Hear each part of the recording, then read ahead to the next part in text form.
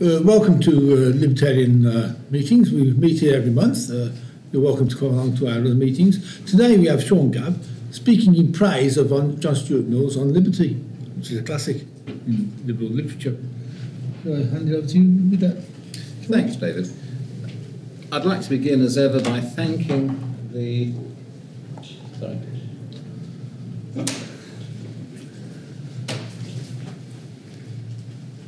Sorry, I'll start again. I'd like to begin, as ever, by thanking David and the committee of the Libertarian Alliance for their goodness in inviting me here tonight to speak to one of the best audiences in London.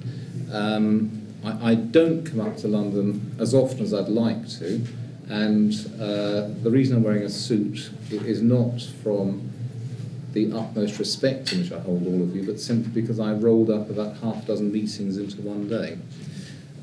I've decided to talk this evening about John Stuart Mill, and specifically in praise of his essay on liberty.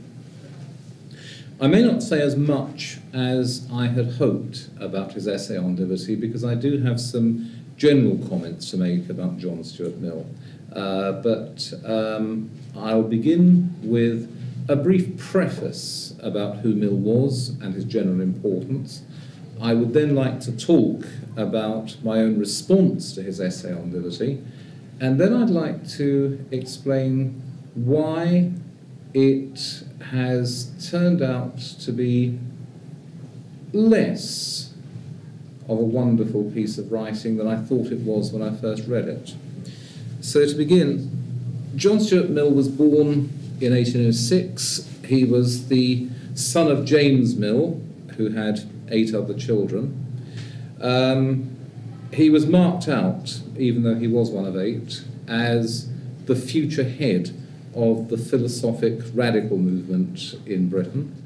And to that end, James Mill put his son John through what would nowadays be regarded as an education bordering on, or perhaps slightly the other side of, child abuse. He started on Greek at the age of 3. He was put onto Latin at the age of 8. Before he was 12, he had read Newton, he had studied several other foreign languages, and he had a pretty complete grasp of the natural sciences as they were known at the time, in the early 19th century. He was also put on a rather stiff course of political economy, James Mill being a noted economist of his age. Although Mill did not attend a university, his final education was as secretary and sort of ghostwriter for Jeremy Bentham, who was a notable friend and patron of James Mill. Although Bentham was, I do insist, a very great man, who is well worth taking into consideration, his command of the English language left something to be desired. He wrote in a peculiar dialect called Benthamese, which contained a mass of words which he himself had coined. Some of these have entered the English language. International, for example, is a Benthamite coining. But many of the words that Bentham constructed were as meaningless then as they are today. And so Mill and a number of other bright young men in the movement, in their teens, were given the job, a most unenviable job I might add, of taking a stack of Bentham's manuscript and turning this into something which a reader of ordinary education might be able to understand. A good education, as good as you would get at a university today, no, far better than anything you'd get at a university today, and as good as an education that you could expect to have got at the 2 historic universities at the time, Oxford and Cambridge. In his early 20s, as one might expect, Mill had a nervous breakdown. The information overload had just been too great.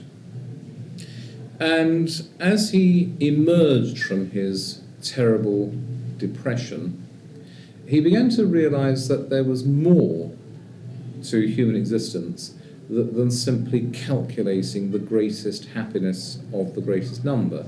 There was something to the notion of trying to make yourself happy as well. And Mill read Coleridge, and he read a number of other non-philosophic radical writers, and it deepened his general perspective on life. Now, Mill has been called the greatest British philosopher of the 19th century, and having thought about it, I can see no reason to dissent from that judgment. Mill was a considerable moral philosopher, he was a considerable economist, and he was, although he has been somewhat sneered at ever since A.J. Ayer set to work on him 80 years ago, he was a considerable philosopher in the pure sense. Mill was a radical empiricist in the tradition of Locke, Berkeley, and Hume. Mill had a particular dislike of German philosophy, Kant, Hegel, all those other people, masses and masses of formidable words that I suppose Nico might have read in the original. No? No. Very few people do, I think. I'm told that Kant makes better sense in English translation than the German original, which says something about him. But the very name Kant and the briefest acquaintance with his works, which is what most people ever get, was enough to establish the idea of intuitionism as a viable philosophical approach. The idea that simply by taking thought about the world, you could understand it. You could come up with a number of self-evident axioms, and from that you could derive actual knowledge about the world. Hume, it had been thought that Hume had dispatched that view of things quite nicely in the 18th century, but it came back with Kant and had quite an impression on England, especially through people like Carlyle. Mill, as I said, was a radical empiricist. He said that all knowledge comes via the senses, and his approach to dealing with the standard objection to this, i.e. mathematics and logic, was to say that the truths of mathematics and of logic were themselves empirical truths, that they were generalizations from experience. I'm not sufficiently well read in the debate over Mill's system of logic to be able to give an intellectually deep account of what he said, but I do find it rather interesting that the notion that 2 + 2 = 4 is neither a mere relationship of ideas nor a synthetic a priori truth, but a truth based on prior observation. It is an interesting point which I may be inclined to believe. At least I would be, had I bothered thinking about it sufficiently.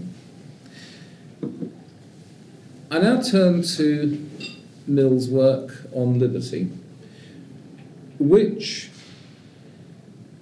he did not at the time consider to be his most important work, but it is the single work that remains a bestseller. It is not simply studied in philosophy, in universities. It is a popular work. You go into a branch of Waterstones, or even of Smith's in some places, and you can find copies of Mill's essay on liberty. It has had a tremendous and continuing intellectual impact ever since it was first published in 1859. It has not had such a tremendous influence as some of us might wish, as indeed all of us might wish, but during the arid years of the early and middle 20th century, when classical liberalism was firmly out of fashion, Mill's essay on liberty was still read, and the arguments in that essay had to be seriously considered at the academic level rather, and at the political level.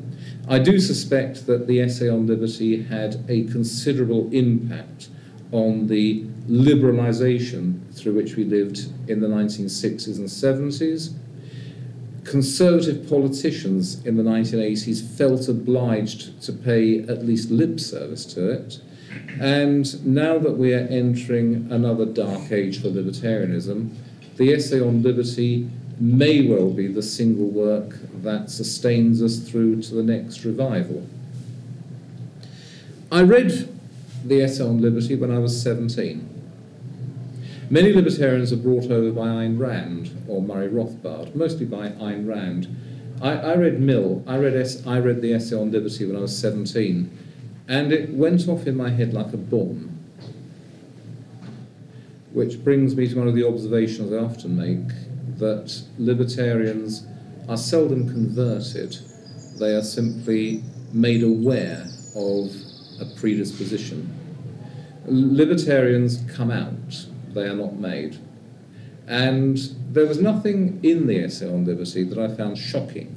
Nothing that I said to myself, I need to sit down and consider this.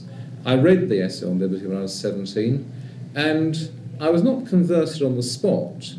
I simply told myself, this is what I have always believed. I may not have been able to express it in words, but this is what I have always believed.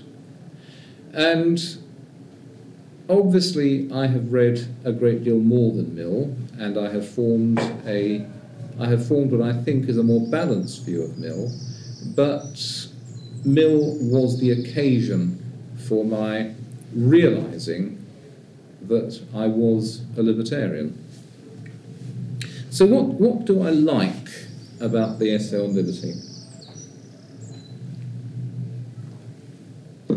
What I like is his insistence on civilised toleration. I would like to be like Mill.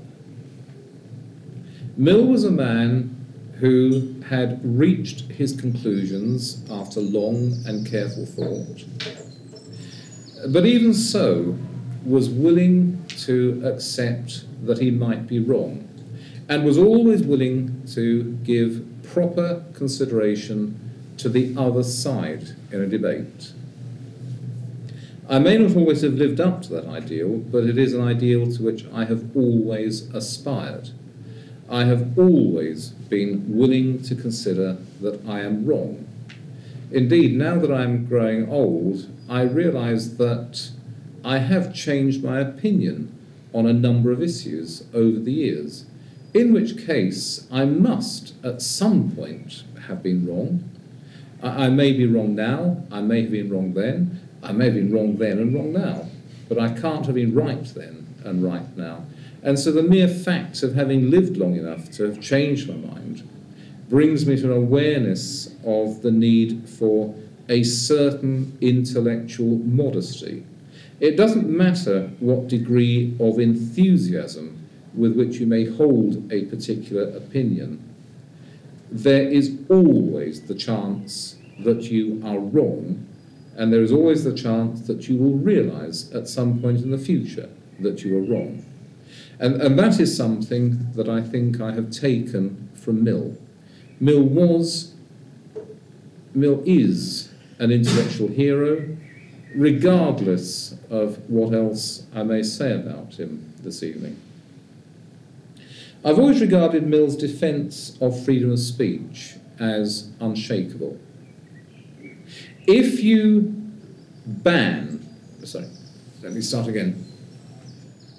we cannot be completely certain of the truth of any proposition.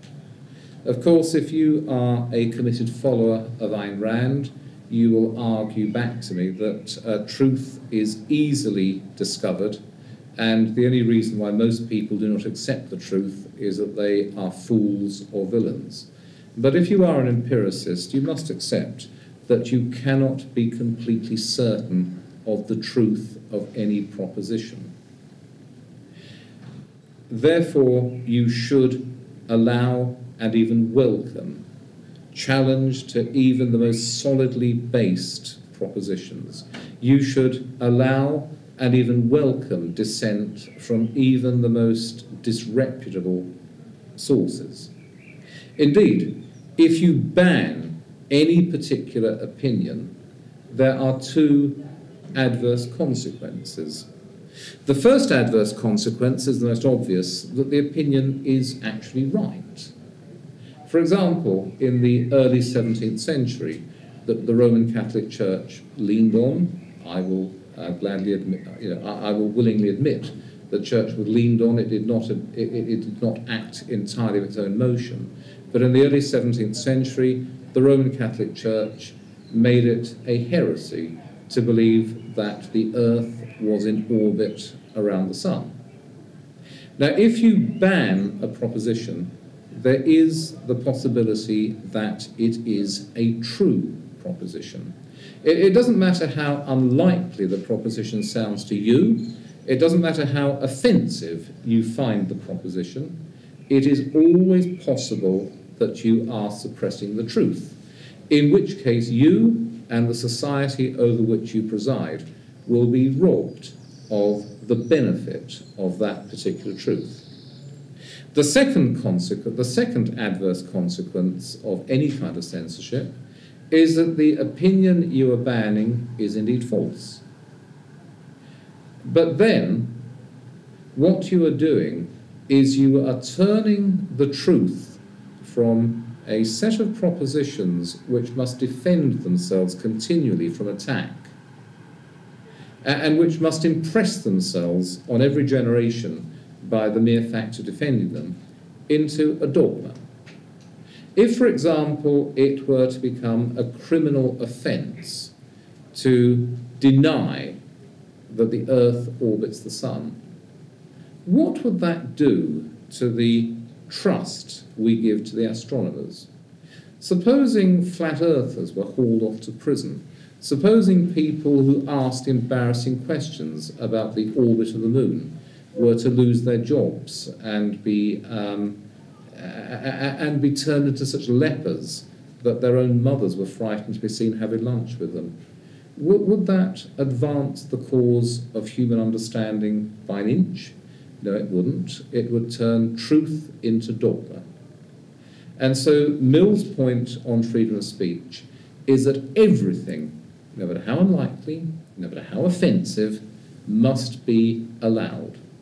And Mill went slightly further. He said that, of course, there are many people who say that, yes, all sides must be heard, but dissenting opinions must be put with moderation. We cannot allow extreme utterances, provocations, insults. That goes beyond freedom of speech. And Mill said, well, it is very difficult to draw the line between a vigorous statement of an opinion and the giving of offence. And in practice, offence is only taken by those who hold the received opinions. And so laws which seek to control the extreme utterance of any opinion tend only to be enforced against the holders of dissenting opinions.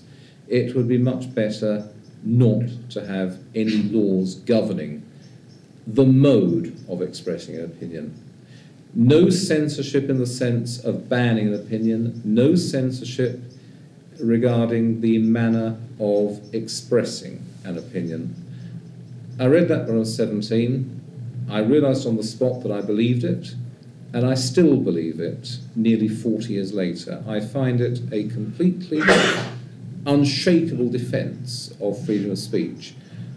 I've been called a racist. I've had beer glasses thrown at me, not for many years, mind you, but that is what I believe. There should be no controls of any kind on the expression of an opinion. What else do I like about Mill?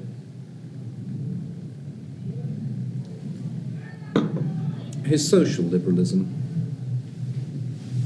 Mill does not simply believe that we should have the right to sit around as in some idealised university common room sharing opposing opinions about the world.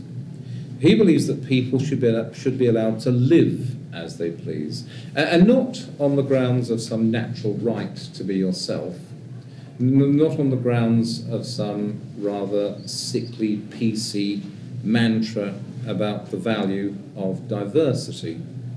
Though, as a brief digression, when PC liberals talk about diversity, what they mean is white people, black people, brown people, yellow people, persons of size, persons of diminished growth, persons of differentitude, all expressing the same stupid leftist opinions.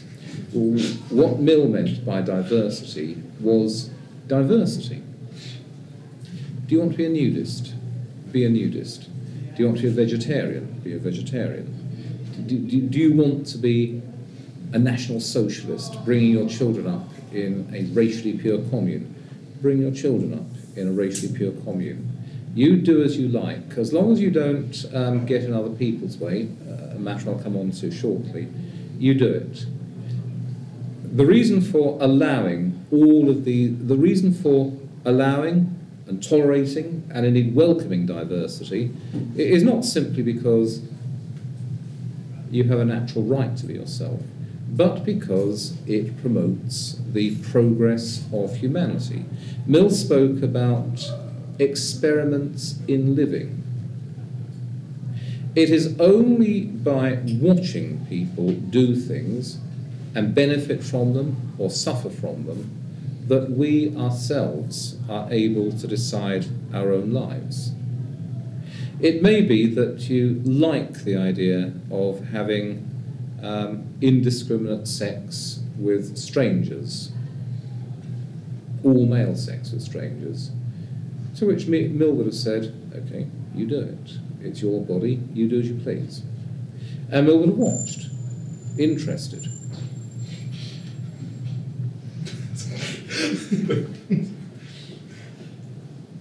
Now, I thought that we had got over that sort of sniggering. You know, I could understand it when I was 15 at school, because we were in the middle of the permissive society where if a teacher mentioned the word breast, it would break down and help the sniggering. But we're living in a post-permissive age. You're not supposed to snigger at such things.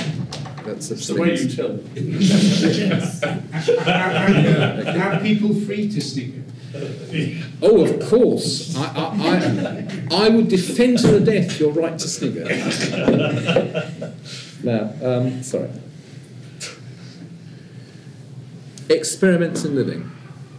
It is only by observing what other people do that we can know if it's any good. And quite often the things that people do, although they may be denounced as indecent, as blasphemous, as deeply unwise, it may be that those turn out to be a better way of living. In which case, the rest of us may adopt those ways, or we may accommodate ourselves closer to those ways. And you cannot tell what is a better way of living simply by talking about it. You need to see people put it into practice. Where education is concerned, you need to see the effects of what is called permissive education. You need to see the effects of home education. You need to see the effects of state schooling. You need to see the effects of 100 or 1,000 or 10,000 different experiments.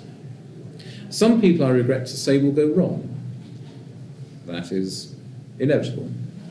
But some of those diverse experiments in living will be of permanent value to us, and we shall all be the poorer if we are simply forced into the same mould decided by the authorities, even if the authorities are acting with the very best of possible intentions.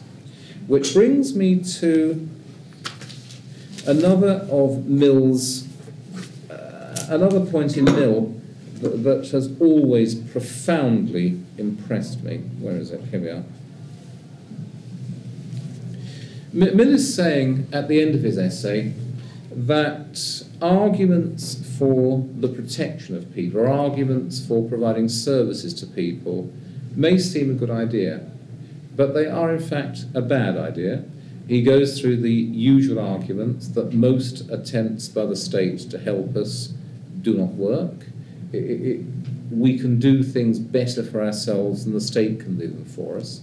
And then we come to what I always regard as the most remarkable passage, which I'll read to you in full. The third and most cogent reason for restricting the interference of government is the great evil of adding unnecessarily to its power. Every function superadded to those already exercised by the government causes its influence over hopes and fears to be more widely diffused and converts more and more the active and ambitious part of the public into hangers-on of the government, or of some party which aims at becoming the government. And then we come to the killer phrase.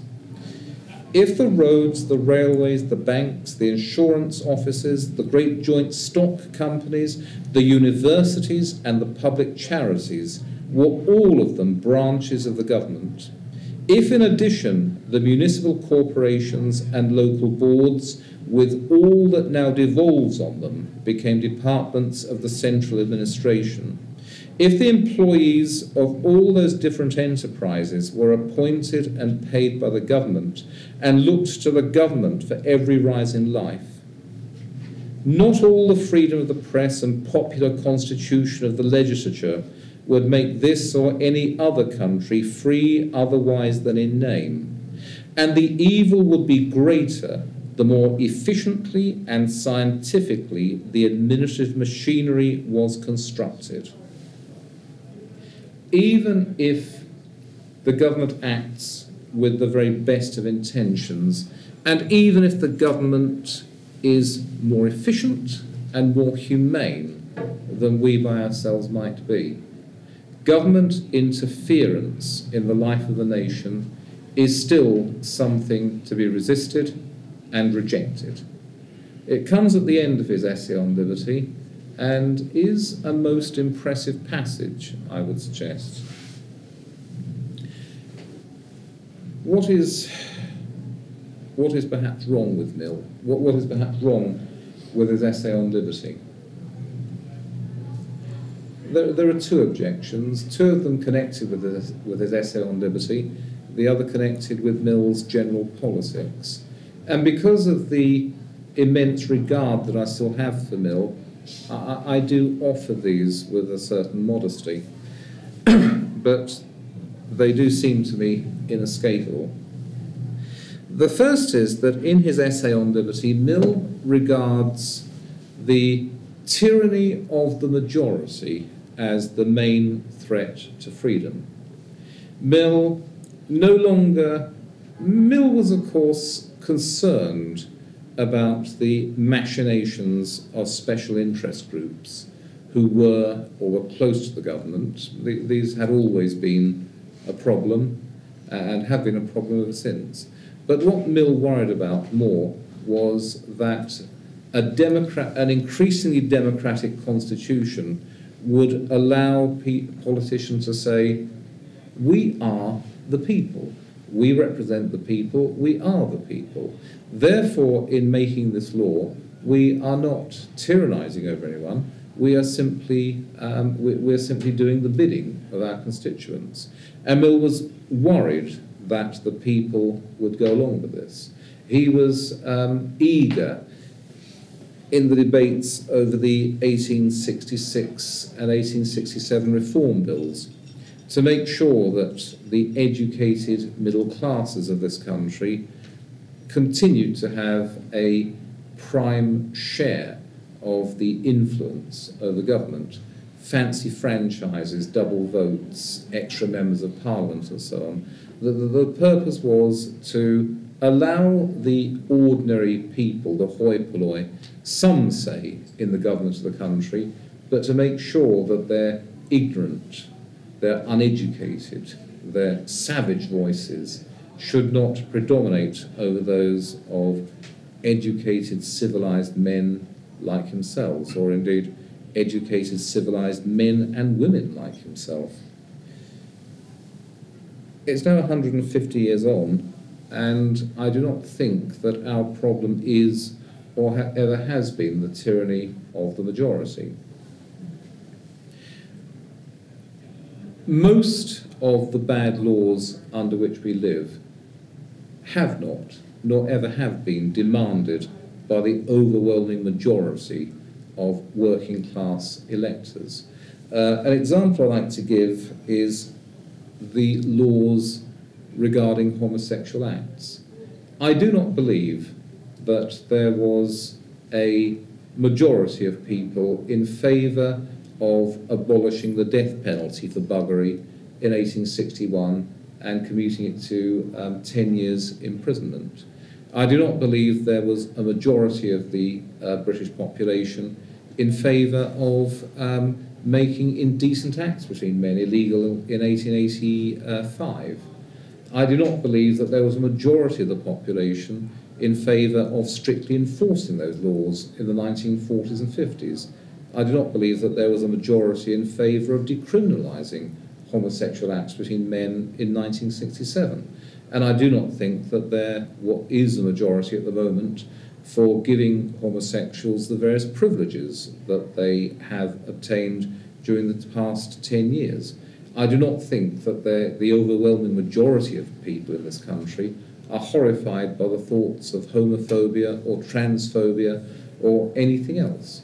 I think that the general opinion of the majority on these matters has been one of total indifference. The laws against homosexuality were obtained by small, unrepresentative, but very well organised minorities.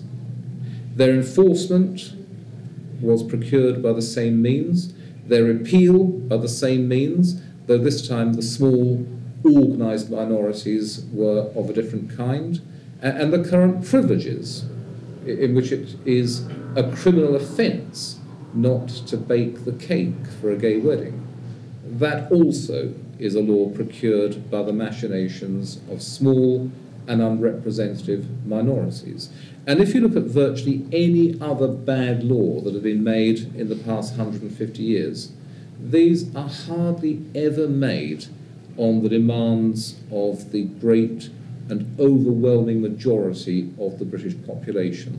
They have always been demanded and obtained and enforced by small, unrepresentative minorities, indeed by the very people whom Mill himself regarded as the watchdogs of freedom, by the educated, civilised middle classes. I regard that as a serious defect in Mill's essay on liberty. The second defect is his definition of freedom. Let me read to you his argument.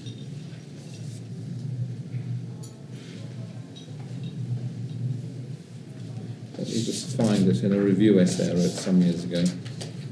Here we are. It comes in the first chapter.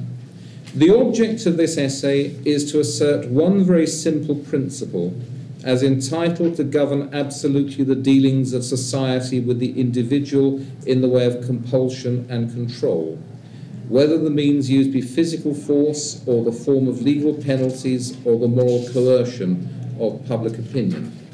And this simple principle, that the sole end for which mankind are warranted, individually or collectively, in interfering with the liberty of action of any of their number is self-protection, that the only purpose for which power can be rightly exercised over any member of a civilized community against his will is to prevent harm to others. It's hard to disagree with that. The only reason why laws should ever be made to compel people is for the protection of others, is to prevent harm to others. In the very loose sense, I don't think any of us would dispute that. The problem is that you can ask, well, what do you mean by harm? I remember 26 years ago now, when Muslims took the Satanic Verses to court. They said that this work had caused them so much pain and suffering that it was worse than killing their firstborn.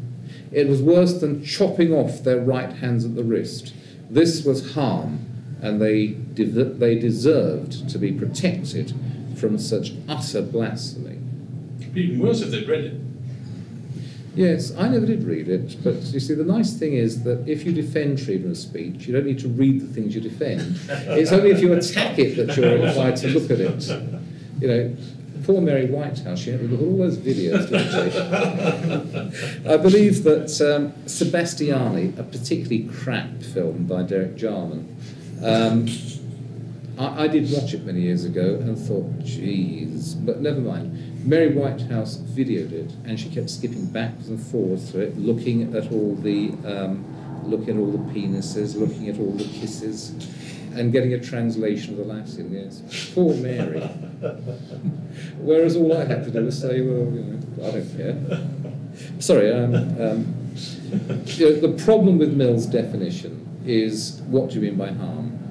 You can stretch the definition of harm in any direction. You know, Bob, if you get up and walk out of this room saying, Sean, you're a bloody bore, I'm going home, you are harming me.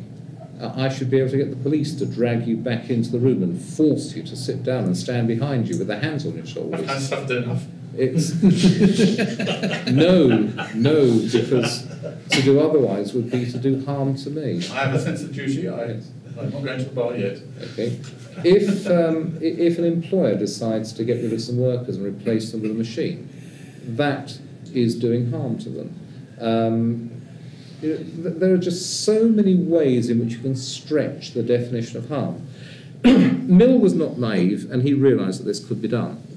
It's just that as you go through the relevant 30 or 40 pages in his essay on liberty, in which he says, no, harm, this is not harm, or rather, this is harm, but it's not actionable harm, you realise that although Mill, of course, is broadly right, and although he is right to shut down the various objections, the various stretching of harm, he is not asserting one simple principle.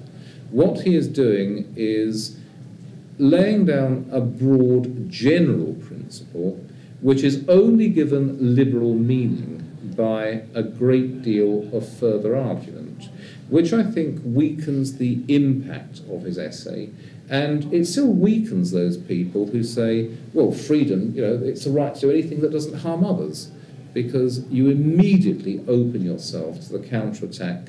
Well, if I know that my neighbours are practicing birth control, it makes me feel really bad about myself. So Mill would surely agree to having the police break in and take their condoms away from them.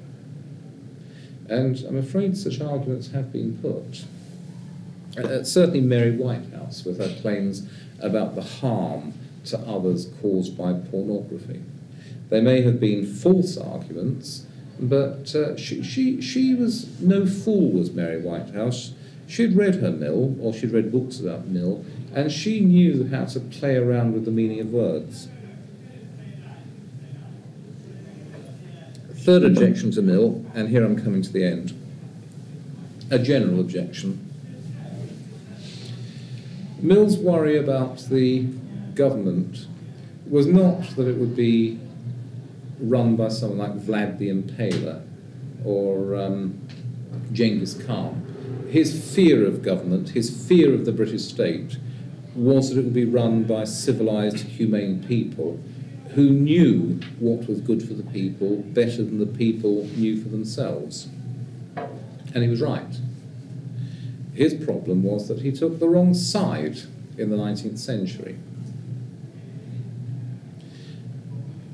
If you transport yourself back to about the year 1830 is a good starting point, it's a good year.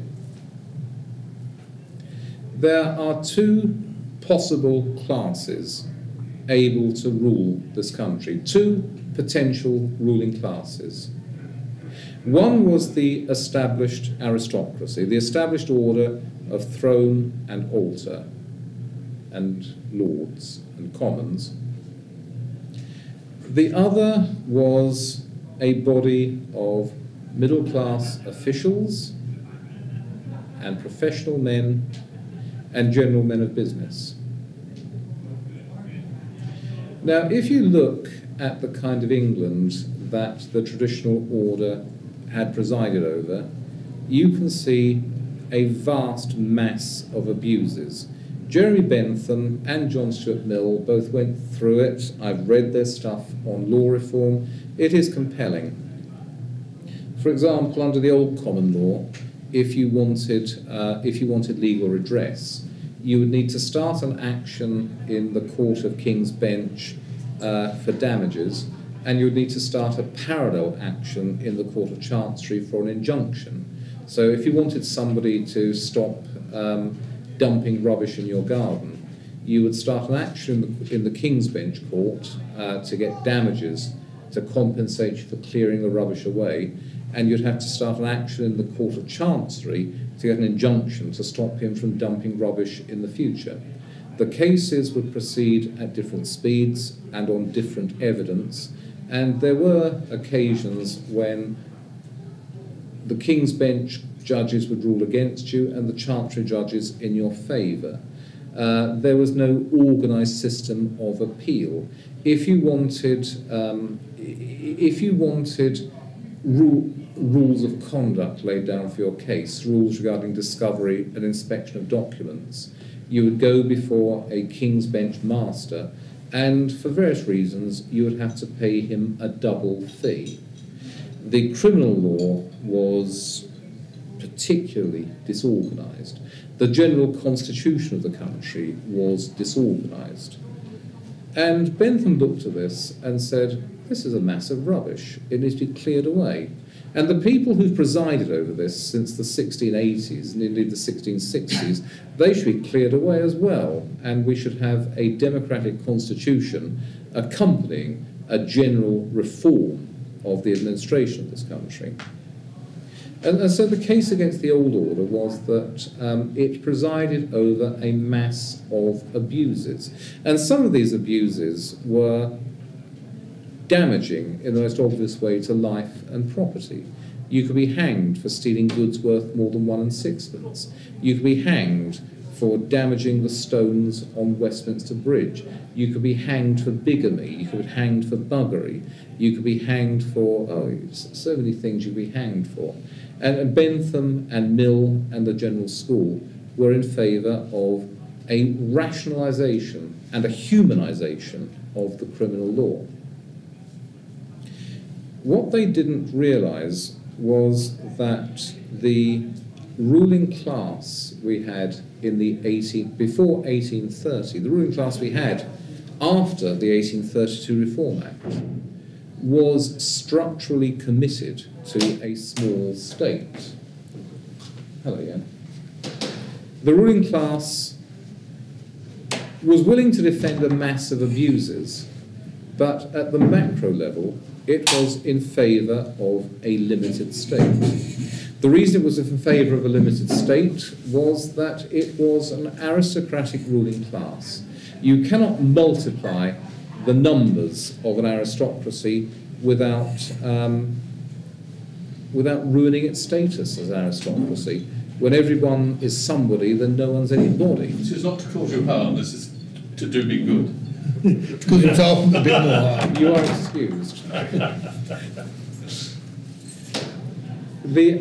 The aristocratic ruling class was not interested in expanding its numbers, because any expansion of aristocratic numbers was to reduce the privileges accruing to any particular member of the aristocracy.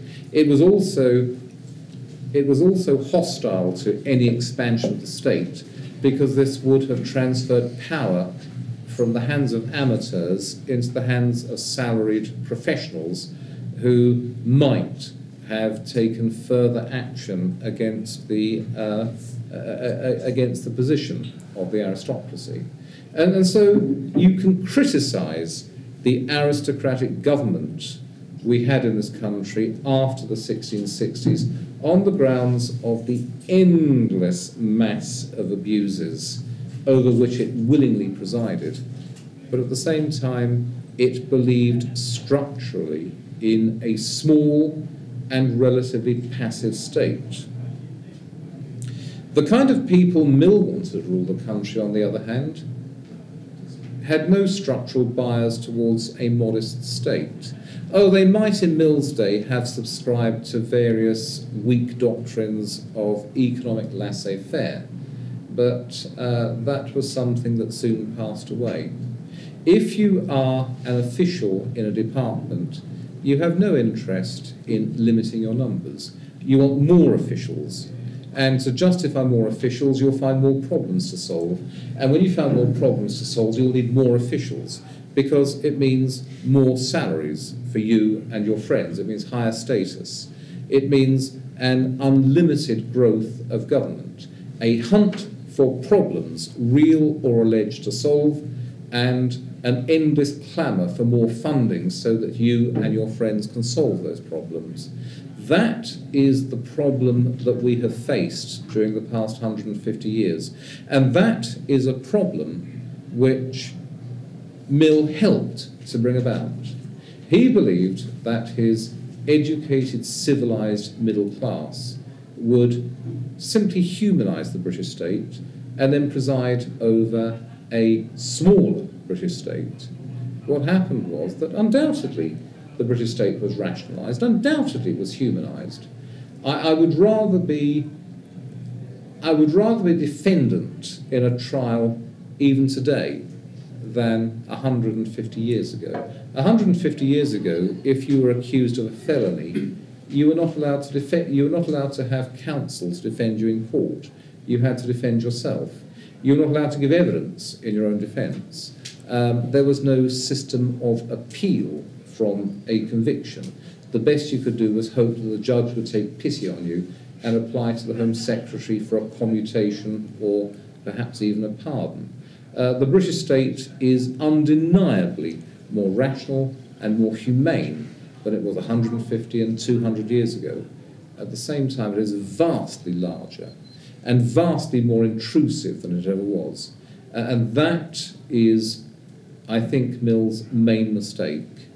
Mill looked at the criminal and civil law. He looked at the general administration of this country as it was under aristocratic government, and he demanded thoroughgoing reform of the law and the administration and the way in which our rulers got into power. What he didn't realise was that as soon as he got the reforms that he and his friends so desired, the brakes to the expansion and intrusiveness of the state would be taken off. And so Mill's essay on liberty is an enduring classic. In spite of everything, I would recommend it.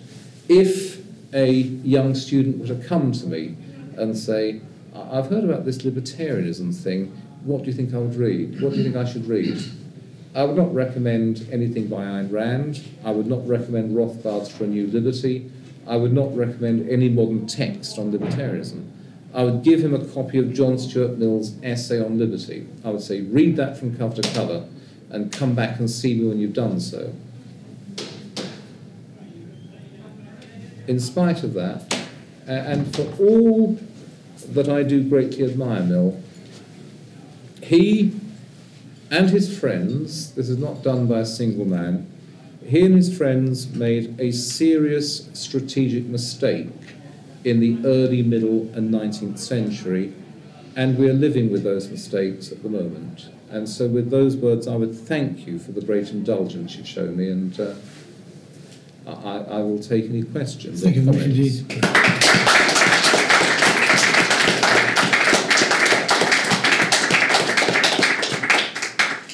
Is there any questions or comments? Criticisms? Oliver?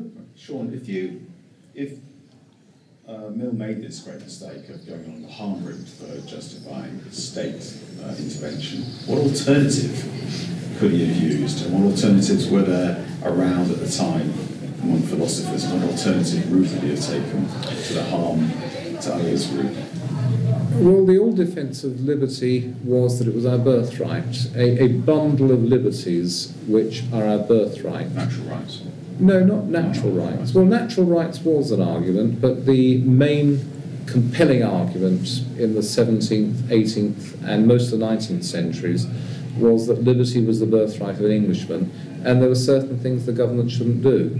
It was not a very systematic doctrine, but it was an effective one.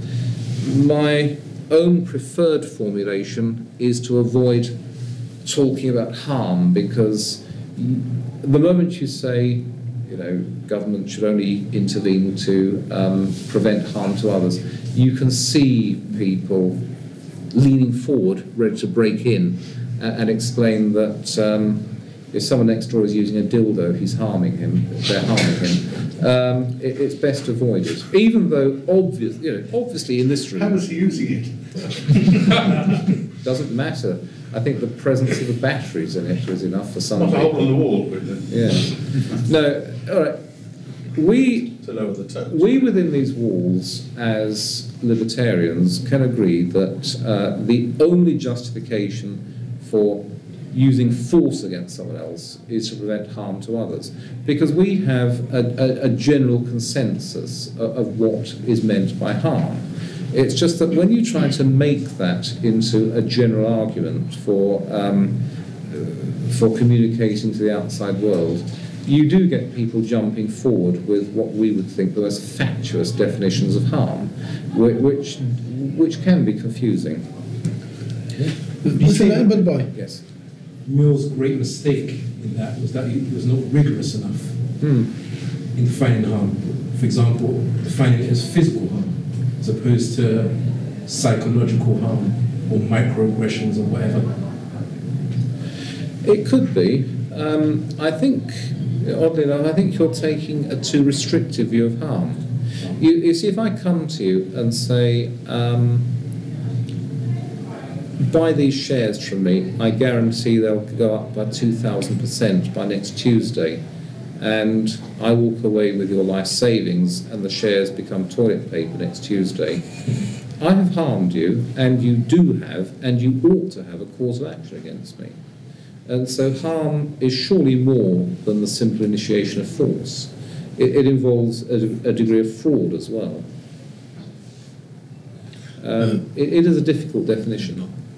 It seems to be kind of locked into a reciprocal relationship to what you were talking about before in terms of the expansion of a state and identifying problems or even creating problems, because there obviously becomes an incentive to expand the definition of harm, which is what we live under now, it's expanded definition. Yes, a massively expanded definition, but it's something that you would expect to have happened. Exactly, it's part of the mechanics, part of the engineering, isn't it? Because people can increase their own power, status and authority, their own fiefdoms within the system. Yeah. By expanding that definition and pushing it leftwards. Yeah, yeah. It's only in the past 30 years that it's become utterly malign. But I suppose 30 years ago I might have said the same. It's only in the past 30 years it's become utterly malign. But undoubtedly the state has expanded and become more oppressive during the past 150 years. Bob? Oh, of course, it's pointed out by many. The harm conception is what's to be put into it. Of course, many themselves spoke about harm to your interests. Now, it may be, I'm no legal scholar or historian, that interest has a particular meaning. Like, is it your property? Or was there a contract violated? Or something of that kind, I don't know. But the danger with that is, as you've said, it can then be extended to such as if a Japanese car producer produces a more popular car than mine, have I been harmed? Or have my interests been harmed? Yes. And of course that opens the door to almost any intervention of any kind. Yes. Or even not to be given a good enough education because the school wasn't a state one. But still, before they made the mistake once, they might think it would be better. And for a while, even in some areas, it might have been better. Yes. But that again is harming someone by not educating them to a standard they might have got otherwise. But going back to harm and the Japanese car manufacturers, there is no reasonable doubt that free trade harms certain people.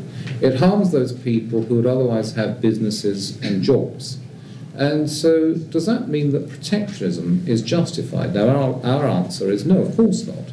It's just that if you punch me on the nose, and if you punch me on the nose, I'll have a couple of hours of great discomfort, and if you punch me hard enough, I might have 6 months of inconvenience. But if you invent a piece of machinery which abolishes the demand for my services, you cause me immense damage, far greater than simply punching me on the nose. And so on a headline reading of Mill's simple principle, why do we have such strict laws against punching people on the nose, but it's open season on making my services redundant? But that is a problem.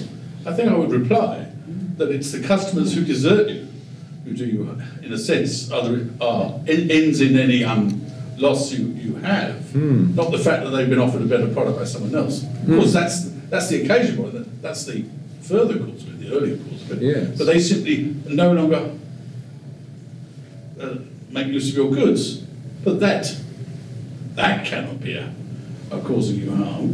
It looks better to blame it on the rival producer, but of course it's really the customers moving from you to somewhere else, and that can hardly be called harm. Otherwise, someone who turns down an offer of marriage has harmed the chap concerned. Well, you might say that a refused offer of marriage can cause extreme harm to some people.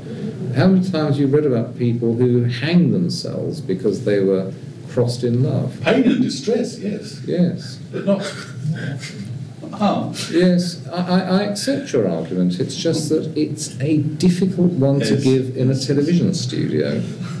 In a short period. And that's where argument takes place nowadays. Jan?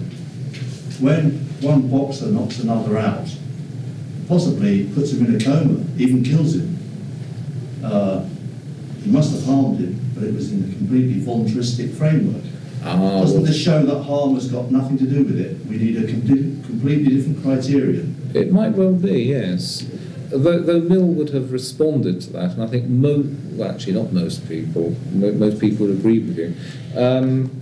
Mill would have responded that in this case, the harm is consensual, therefore it doesn't come within his principle. But you see, I do agree with you.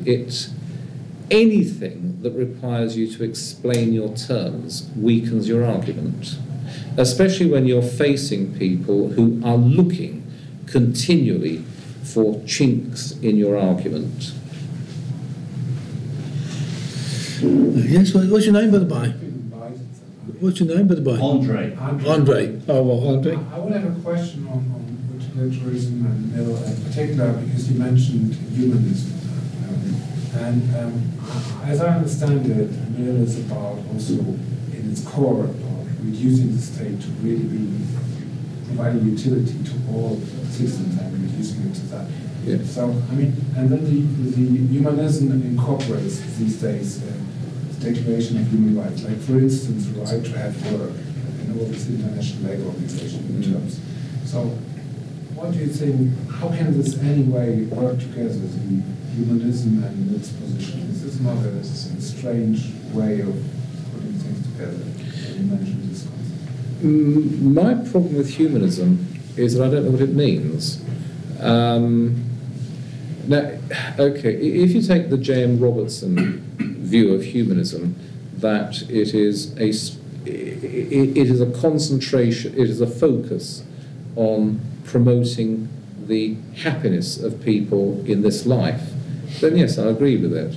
It's just that humanism is such a nice word that it was taken over 100 years ago by the communists, and it has been systematically abused ever since by virtually any authoritarian who just doesn't happen to believe in God.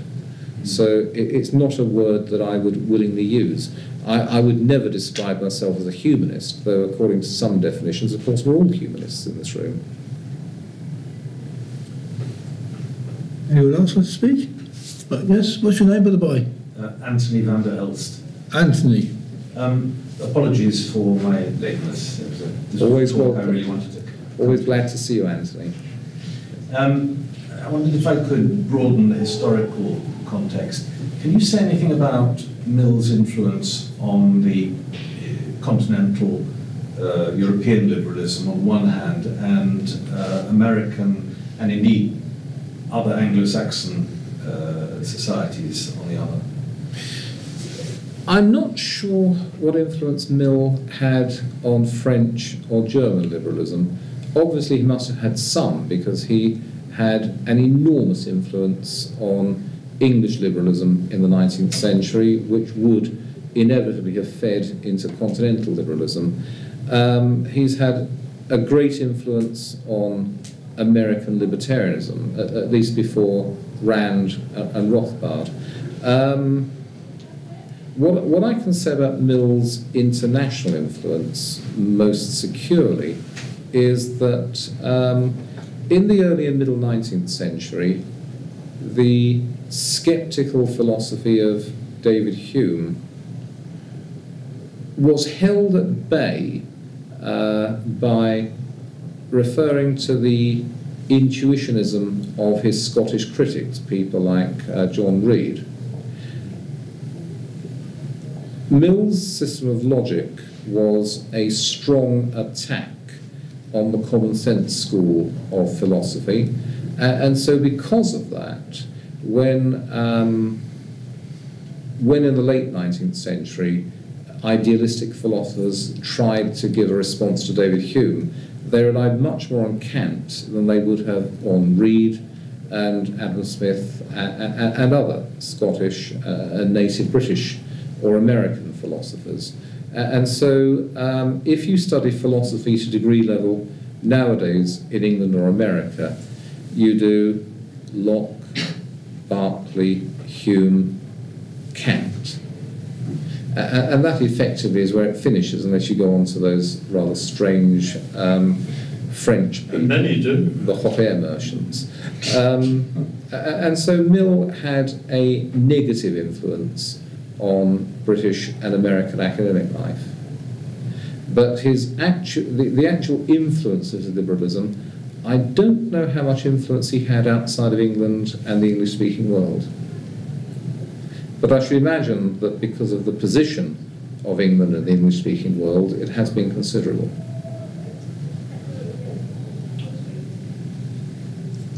Bob? Just because it's funny, one should mention, you know of Clary Hughes? No, tell me. Oh, Clary Hughes, a school chum of G.K. Chesterton. He's the one who invented the thing now called a Clary Hughes, which goes along these lines. Geography is about maps and biography is about chaps. He also produced John Stuart Mill, by a mighty effort of will, overcame his natural bonhomie and wrote Principles of Political Economy. Hume was someone for whom the smell of bacon, though steadfast, need not presage breakfast. And there are quite a few. But we haven't mentioned the great work, and I don't know how much Manchesterism, as the Germans still insultingly call it, well, it's not insulting. Well, for London to be taken for Manchester might be regarded as an insult, but for shorthand purposes, Manchesterism is laissez-faire capitalism. Also Little Englander. Or Little England. Another one. So that's all part of the mix. You couldn't touch on everything, but of course, that's another great influence of Mill, though of course not his on liberty, but of course it went with and through his on liberty. Some have said that he sort of let the side down later by becoming fond of cooperatives and gas boards that shared the profits and things. But of course these again were experiments in living. But he didn't think they should be nationalised anyway, or municipalised even, I don't think. No. But he certainly approved of the idea of having profit-sharing companies and cooperatives. He certainly believed in that. But does anyone in this room disagree with voluntary cooperatives and profit sharing? No. I would go further and say that the Companies Acts of the 19th century were a very serious legislative mistake, and that at least comparable with the evils that we suffer from an extended state are the evils of limited liability and the large faceless corporations that they have spawned. And so in that sense I would regard Mill as a kindred spirit. So long as it doesn't involve state power, there is nothing morally wrong with socialism.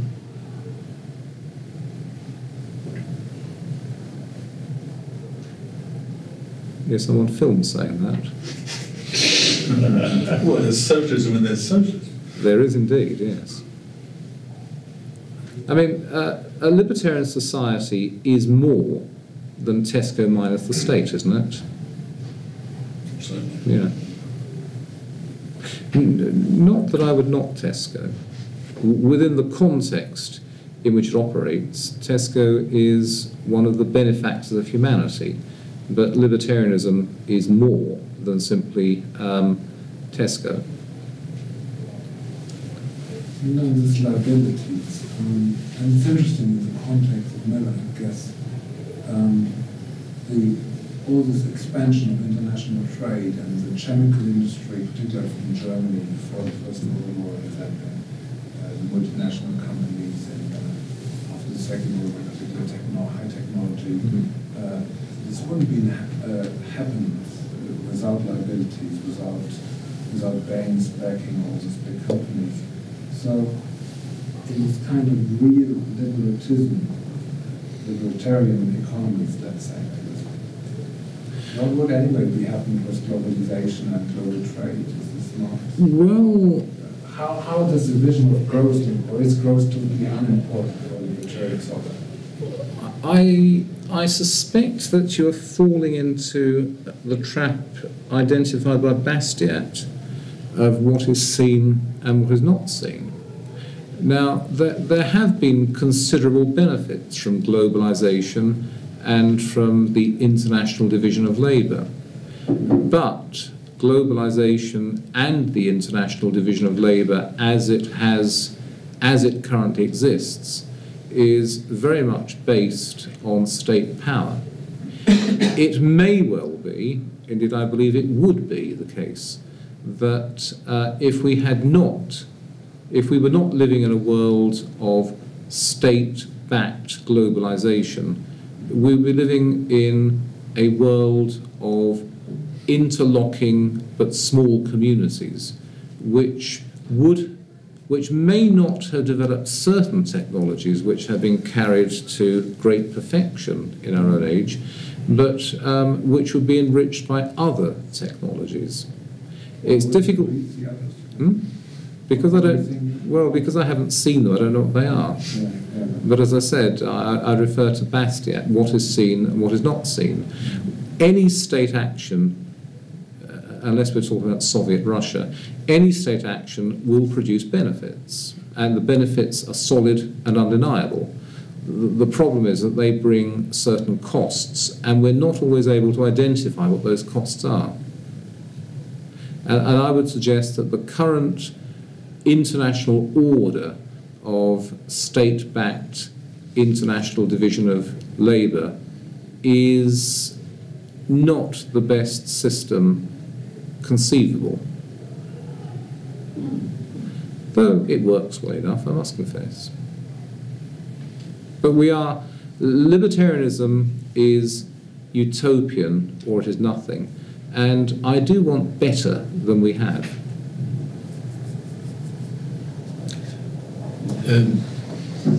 Yes. Thank you, Sean, for that talk. Very interesting. I don't know if you know this, but today is World Information Technology Day, which everyone yeah. So appropriately, you've got Mill there. I'll be honest with you, a lot of what you said went completely over my head. I mean, it's a regular thing. I'll have to look at the video again. You should sit up in your chair. Honesty is the best policy, Pat. You know, it's interesting. I wonder, I mean, when you look at libertarianism and in a historical context, of course, it's, I mean, what went on in history is absolutely ridiculous. I mean, I believe at Mill's time, they put animals in a court and actually question animals, educated people. Not in Mill's time, but somewhat earlier. Maybe just a little bit before. Not that long before. But you can always, I mean, you can always look back in history and laugh.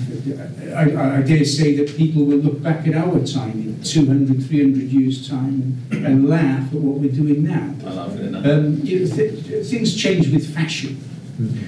But one of the great things about liberty, libertarianism, and people's freedom and identity today is it's all wrapped up, a lot of it's wrapped up with religion.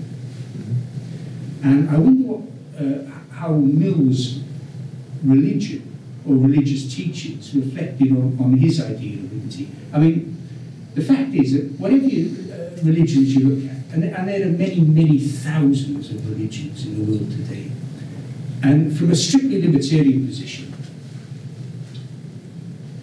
they're all mad. Let's be honest about it. Every single one of them is mad. Yes. But from a strictly libertarian position, there's no question of that. But Mill was obviously brought up in a very religious society.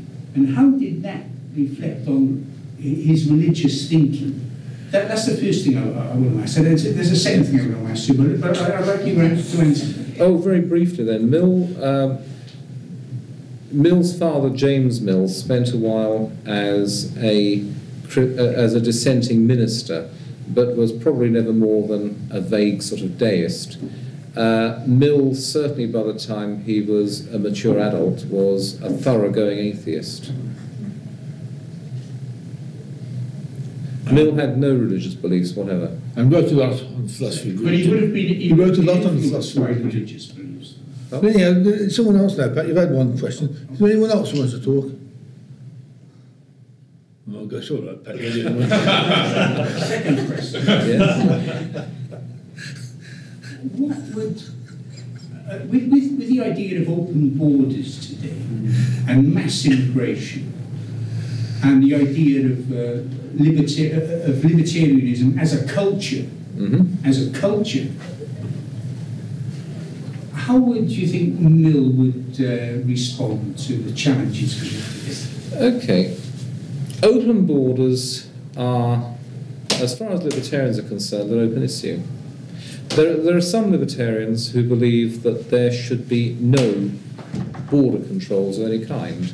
There should be no state, and if there is no state, there will be no borders, and therefore the question doesn't arise. People will simply move to wherever they please in the world, so long as they can find somewhere to live and somewhere to work. So there would be no culture? There are other libertarians who are concerned about the overall effects of unlimited immigration on an imperfectly libertarian culture. Most cultures that have existed, and most cultures that do exist, are not particularly libertarian. And it could well be that by allowing the free movement of people from less libertarian cultures to more libertarian cultures, you will end up with a less libertarian world. Now, this is an open question, and it's something that should be discussed with moderation and some degree of mutual respect. Well, that's all I'll say at the moment. So is there anyone else? Anthony. I want to ask a question from an objectivist position. You are, of course, extremely familiar with Ayn Rand's concept of the standard value.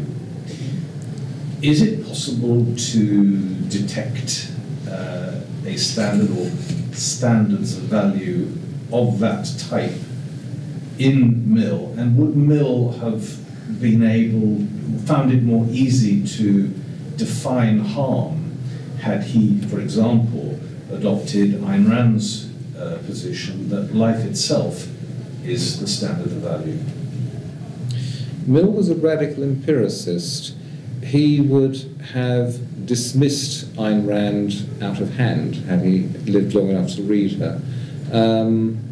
Mill was aware of the natural rights branch of libertarianism, of course he was, but he had no particular respect for it.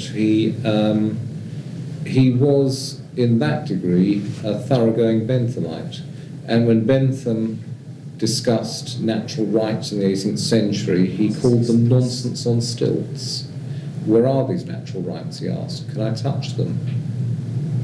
So I don't believe Ayn Rand had very much respect for John Stuart Mill. I would be very surprised if she had said anything flattering about the man, and he would have dismissed her as a silly, hysterical woman. Oh, no, he was a very feminist, wasn't he? It didn't mean that... You'd have liked, Of course, there are women and women. you'd have taken my position on Rand. You'd have liked her as an independent woman. We didn't think she ought to develop an interest in philosophy a bit more. And of course, John Husper's tried to get her interested in philosophy, but it was vain. I mean, she didn't like thinking Ayn Rand. That's the thing she hated most of all. I mean, I'm not a Randian by any means, but Ayn Rand was a good writer, and what she said about modern art was entirely to the point, in my view. I'm not a Randian, but I admire Ayn Rand as a person, and some of her writings are well worth reading. Bill might have agreed with that, but he wouldn't have been an objective. Sorry. I was curious, have you read Mencius Moldbug at all? And his views on progressivism as a sort of non-theistic Christian sect? Yeah, I do know many people who are in what's called the alternative right, and they do have some interesting perspectives. My difference from them, indeed perhaps our difference from them, is that we are scientific rationalists. We believe that the whole world is a gigantic treasure house which is open for us to use exactly as we please to improve our understanding of and control over nature to promote our own interests. Now, most alternative rightists do not take that particular point of view. They like the idea of more organic societies. They are sceptical about the value of progress in itself. Moldbug has a number of interesting points. One issue over which I particularly disagree with them is that they have no time for constitutional government. They do believe in a more or less unfettered hereditary despotism, on the ground that it's more honest than the system we have, and probably in the longer term more consistent with the promotion of human interests. But I do like the idea of a balanced liberal constitution. But yes, I've read Moldbug. I've read Nick Land. I've read many people on the alt-right, and I do read them. And they're intelligent men. They're worth reading. But I wouldn't go as far as saying... Specifically, do you see any value in the idea of progressivism, sort of the modern left, as a religion? No, the modern left is trash. And the problem is that they have taken perfectly decent words like progress, humanism, liberalism, and turned them into things which we must reject with scorn, which is a great shame because they're fine words. They're words which express what most of us do believe. I mean, is there anyone here who doesn't believe in progress? Anyone who thinks that progress is in any sense bad? There is such a thing as a rake's progress. Yes. Downhill. Yes. But I like living at the moment. I like my computer. I like my telephone. I like my webcam. I like the glass fibre rods that keep the crowns in my mouth. I like modernity. It's just that words like progress, modernity, democracy, human rights, liberalism, they've all been taken over one after the other by some thoroughly bad people and turned into expressions of malignancy. Henri? Yeah, Andrew.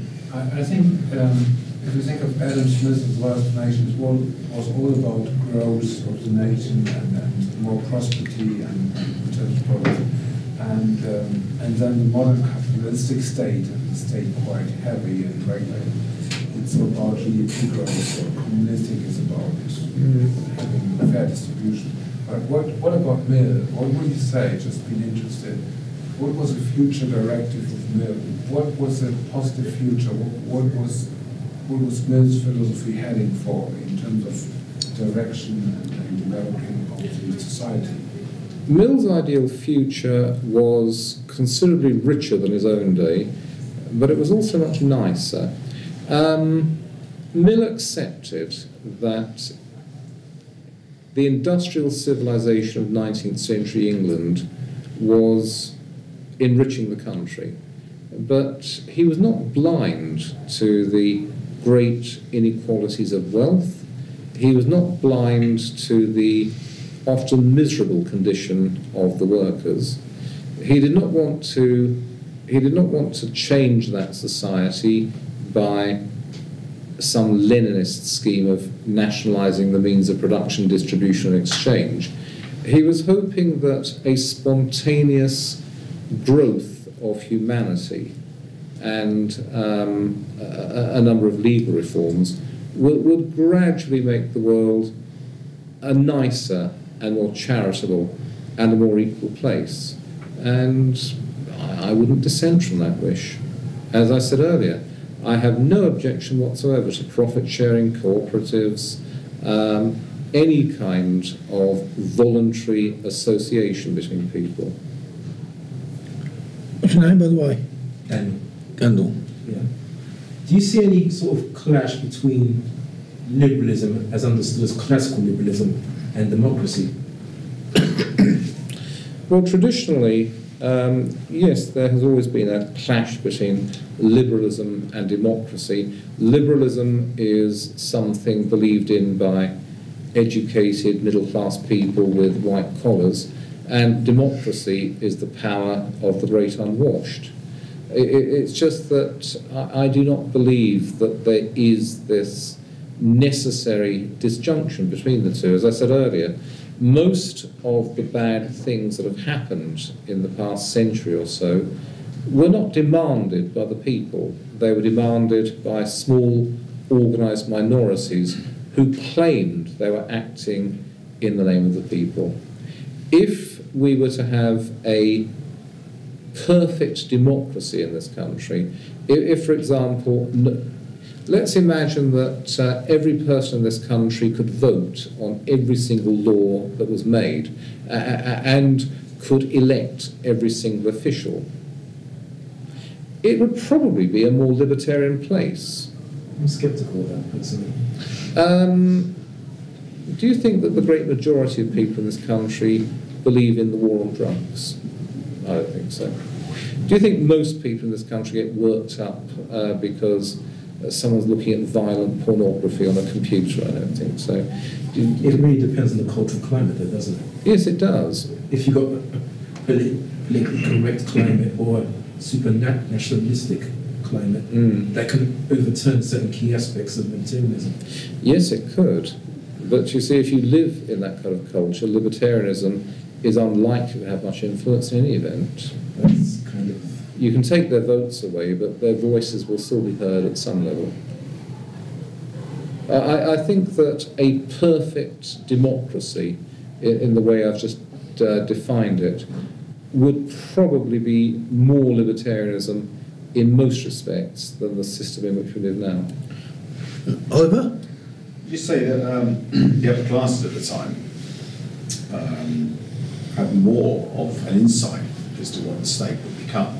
I think it was Lord Acton or someone who was opposed to Robert Peel's introduction of the peelers, the police force, and said we're making a sort of this will end badly. I can't remember the exact quote. Lord Eldon. Eldon. Yeah, he said, touch one atom and the whole is smashed.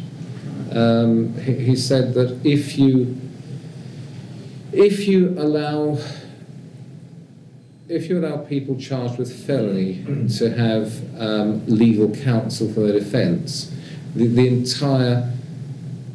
entire existing order will fall to the ground. Now, that would have been a somewhat unlikely proposition, but on the whole, he was right. But wasn't he the one that opposed the police force as well? So we're Yes. making a body to sort of come around and arrest us. Yes. Given that now, what you mentioned earlier, the satanic verses were written now, produced now, he could well be arrested. I mean, there was an owner of a dog arrested in Scotland for teaching his dog. Oh yes. Yes. All dogs do that. And it's very po-faced Big Inspector Cockburn who said, well, you've caused offence to some minority, this is very serious. Don't forget the young man who suggested that the police force looked a bit gay and got an ASBO for it. No, the die-hard high Tories of the 1820s and 30s were utterly opposed to the creation of any kind of state policing, and would have joined with us in calling them the pigs, the filth, the scum. Did they foresee something? Because Mill was the sort of cult of the expert, wasn't he? He sort of believed that these educated middle classes would be able to. Yes. They didn't obviously share that, they weren't in the same class, and they were sceptical of any kind. They were. Some of the Tories believed that if you gave ordinary people the vote, it would lead to a slow motion French terror of 1793. The people would elect demagogues who would kill anyone with a decent coat on his back. Other Conservatives were more sophisticated in their analysis. They thought that it would lead to the empowerment of a malign bureaucracy, and they turn out to have been the right ones. Bob? I was about to make the point about the French having, and other foreign governments having an organised police force, and showed us why we shouldn't have one. But that's the point that's now been made, so we'll now move on to a point I can no longer remember. You shouldn't have left the room. Pat? Oh, yeah, in that case. I was just going to say about the idea of giving everyone democracy and let everyone vote on the route you went down there. I mean, that's kind of going down the route of anarchy. And there's a big difference between... Shame! Yeah. I mean, society wouldn't function if you were an anarchy. It's the opposite. Democracy is the opposite of anarchy. Well, democracy is totalitarian government, and anarchy is no government. So democracy is one extreme, and anarchy is the other extreme. If you let everyone do as they want, virtually, I mean, you would have anarchy. No. You have to have a Leviathan. If you had no government, you'd have anarchy. In our case, the rule of law to interdict all that. But I mean, you know, it's where we draw the line.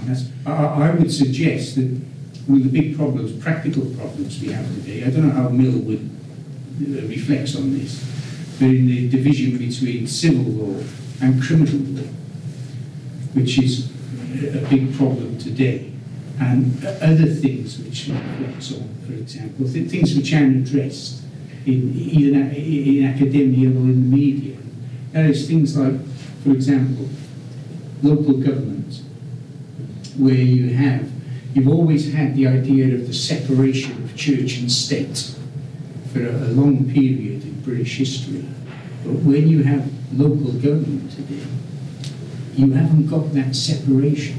And that separation is very important. It hasn't been recognised that that separation doesn't apply in local government. Church and state. You haven't got separation of church and state in the British state. Church of England. You do have You've got a separation of church and state in America. You do have a separation to a certain extent. But when you come down to... No, the Church of England. You don't have that. The Church of England is the national church. The Church of England is no longer effectively the church. The church has shifted. Well, I'm just talking to Jure here. You might argue that the Church of England is not as powerful as it used to be. Anyhow, I should shut up on the chair. Oh no, no, we're having a general discussion. Sorry. I'm not the sun in the room to which you all turn your faces for illumination. Well, yeah, but you're the guest speaker, so you. Oh yes. But you're, I've been here for an hour and a half, and surely I've outstayed my welcome. So no, I don't think so. Can I ask? But anyhow, as we are declining into, we might as well continue the discussion in the over a drink or two in the bar. Will that be the last question? No. No, the last question's gone. You just missed the last train. This is the last question. No, it isn't.